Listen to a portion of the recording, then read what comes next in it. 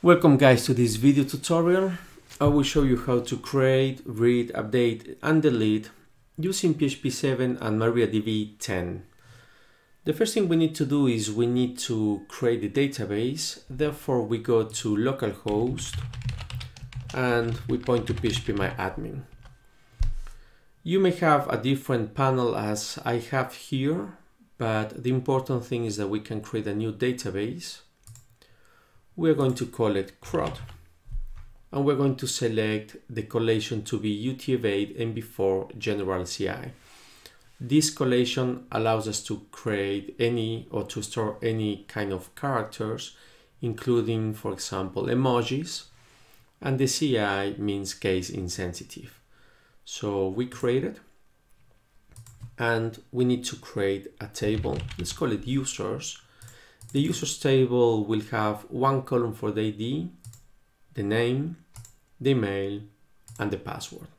It doesn't really matter how many columns you create, just create those 4 to build the exercise with me.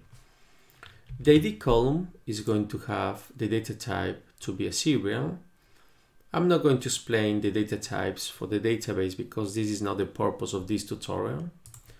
We're going to have a name, it's going to be a varchar. The length of it is going to be 20.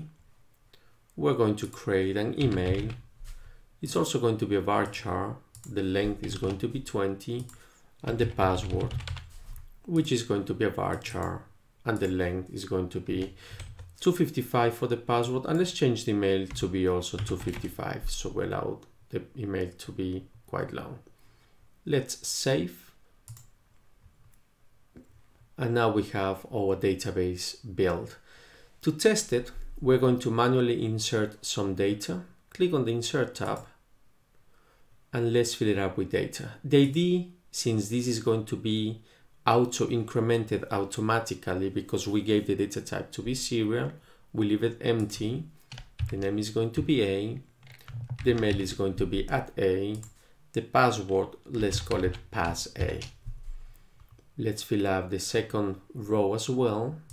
The name is going to be B, the mail is going to be @B, and the password is going to be pass_B. Let's click on Go, and the data should have been inserted. Let's browse it. So now we have our table users with some data, A and B. This is enough to test the system. The next thing we need to do is we need to connect to this database from PHP. Therefore, we move to VS Code and we're going to create the main file. This file will allow us to connect to the database when we create, update, insert, or delete. So what we're going to do is create a file and let's call it db.php. This file has one main function, to talk to the database. So we open and close the PHP tags. Let me just make sure that this is zooming correctly. Yeah. And now we're going to create a try catch. Follow my advice. Whenever you do something with the database, whether you connect or you CRUD the data, always put the statements inside a try catch. And now we're going to tell PHP that we can get an exception, and this is going to be a PDO exception. And we're going to grab the exception in a variable that we happen to call EX. You can call that whatever you want. And then we will just echo the exception. Before we continue, let's go to Postman and let's test this db.php file. In Postman, we're going to create a new request. It's going to be a get. We're going to point to localhost db.php. By the way, guys, I am coding under my htdocs or www folder directly, therefore I can just point to it. If you are coding under a different directory, so the dir name that you're coding on should be placed there, and then you can point to the file. Let's test it. I don't have any errors for now. That's quite good. I'm going to walk you through every mistake that I can come up with so you learn the whole thing. When you connect to a database, you need to have the username for the database. So let's create a variable. Let's call it db username. Make sure that you put DB in front of it, because when you include or require this file, maybe you will have some crashes between variable names. So I just make sure that this is going to be the DB username. So if a normal user wants to use it, we will not collide the database name, the variable name. This is going to be the root. I'm connecting as root, and we also need a DB password. And the DB password is going to be empty for now. If you are in a Mac computer, probably the password will be root as well. We also need to connect to the database, so we need the connection string. And in this case, it's going to be MySQL. The host is going to be localhost.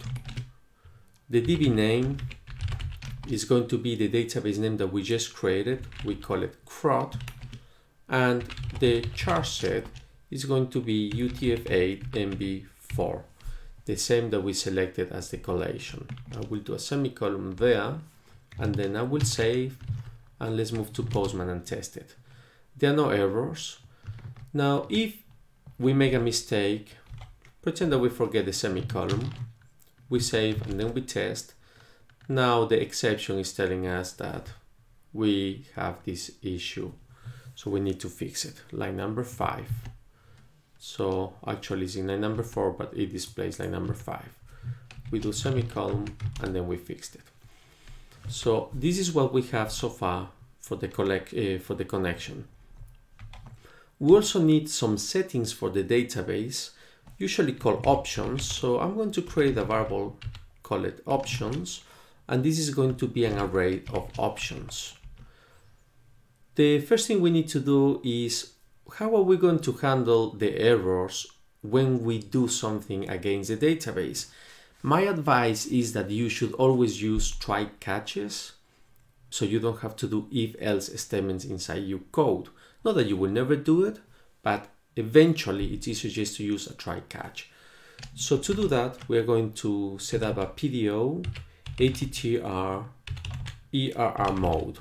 And this is going to tell PDO how we want to handle the errors. Since this is an associative array, I do this symbol. You can think of it as a fat arrow.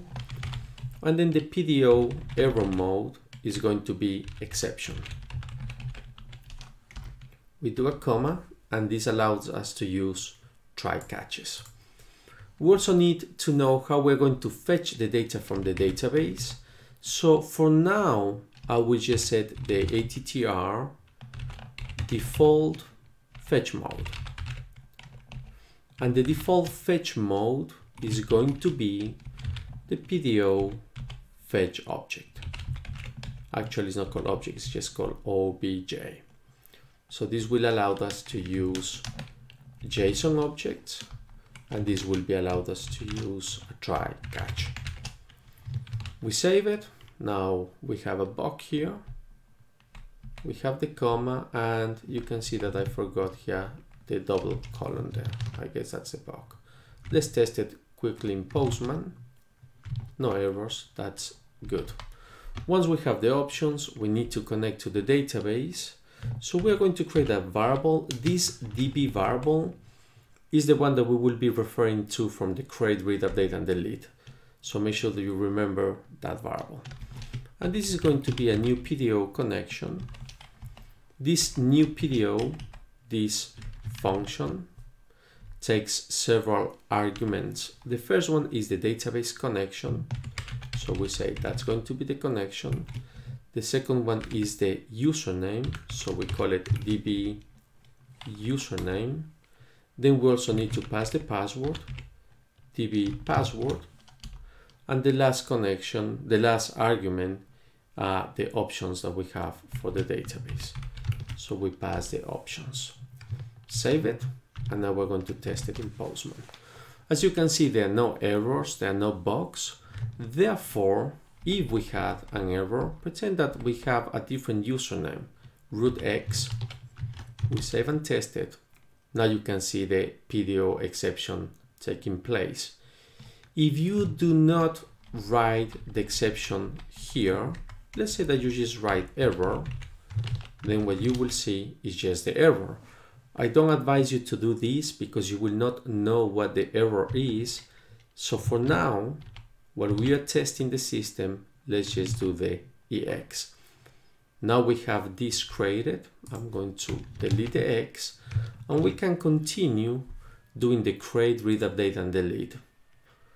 All right, so let's go ahead in the next video and create a connection to the database and insert a user into it.